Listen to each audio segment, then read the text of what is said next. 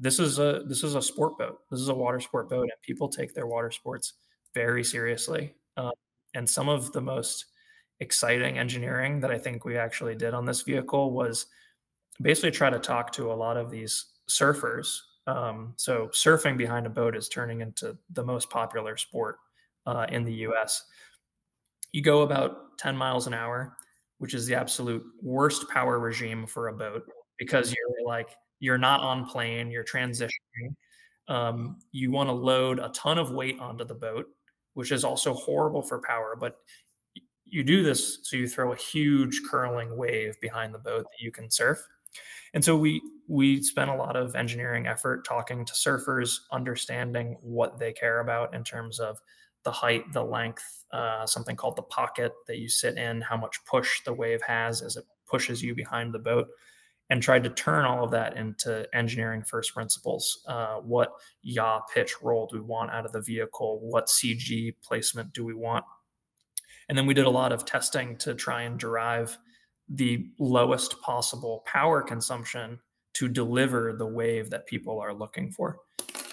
And so really what we're going to be able to offer is, hey, I want my wave bigger, and you push up on the touchscreen. I want it longer. You push on the touchscreen, and it actuates tabs in the back of the boat. It moves ballast around between water tanks in the boat in order to change the CG to give you that wave at the lowest possible power level.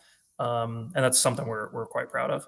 So you're basically throwing a wake out there that's more comparable to like a 40-foot Sea Ray with a 16-foot, width on it. That's, motoring down the water. Exactly. And that's why the ballast tanks are great, because we can fill them up and you can really weigh this boat down to, about 9,000 pounds in order to throw a big wave. But then you can drain them so you can get up trailering, or you can go punch at high speed again and not waste a lot of power. Yeah. Yeah. Nice thing about that weight too is like, if you have, 2-3 foot waves out there, you're probably just plowing right through them and you barely even feel them. Yeah. Even if the ballast tanks are empty, this boat handles incredibly well. We have this massive battery pack that we can sink down, and it really handles really well through the waves, even with no ballast on board. Yeah, with mine, I think I had like 6 inches of my hull in the water at any given time, if that. So, yeah, I basically was getting up on top. Yeah.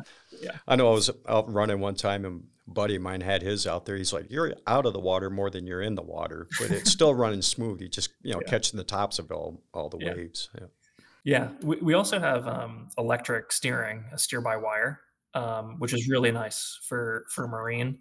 We can offer different user profiles, tighter sport steering, looser steering, but it really means that you can crank the boat, because you're not the one trying. And a lot of the mechanical systems that other gas boats have, like, it's a rack and pinion. You're the one turning the rudder.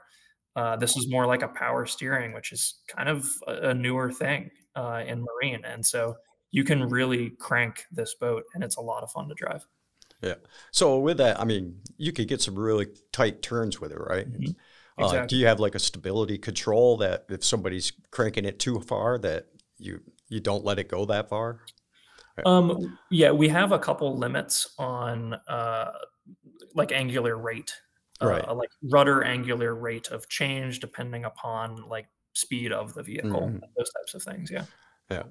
So yeah, it sounds like you got a lot of sophistication built into it. So we have certainly tried. We take our boats out a lot and just are constantly iterating. That's probably the best part of your job, isn't it? It is a lot of fun, especially here in Southern California. We take the boats out a lot and enjoy it. Yep, I'm jealous.